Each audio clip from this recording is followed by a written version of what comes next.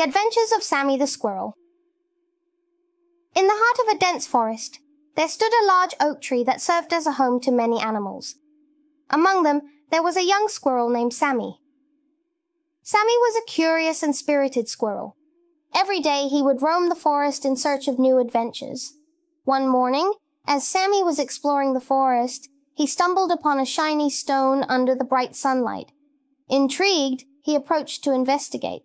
To his surprise, the stone was no ordinary stone. It was a magical crystal that had the power to change the colors of the leaves around it into beautiful and vibrant hues. Excitedly, Sammy brought the crystal back to his nest and began experimenting.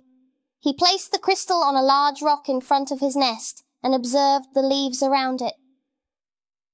When the sunlight hit the crystal, suddenly the leaves changed colors to red, blue, green, and even purple. Sammy was amazed by the magic of the crystal. However, one day, while Sammy was busy trying to change the colors of the leaves in the forest, he failed to notice that a group of wicked crows was watching him from afar. They wanted to steal the magical crystal for their own nefarious purposes. While Sammy was engrossed in playing with the crystal, the crows suddenly swooped down and attempted to snatch the crystal from his hands. But Sammy, though startled, did not give up easily. He leaped from one branch to another, trying to keep the crystal away from the wicked crows. In a panic, Sammy woke up and realized that it was all just a dream.